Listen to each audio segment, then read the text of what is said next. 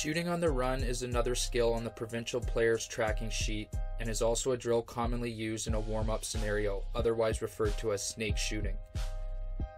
If there was a goalie in net, players would be warming up the goalie and warming up their sticks, but in this scenario we are tracking their accuracy.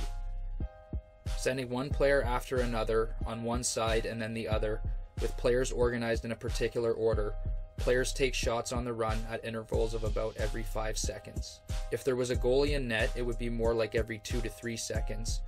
But nonetheless, players have 5 attempts overall to shoot from, in this case, 12 steps away from the net, with players attempting to shoot from before the white line.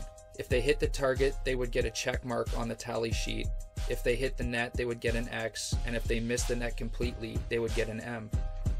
During this drill, the goalies get a break, being that it represents the halfway point on the Provincial player tracking sheet protocol.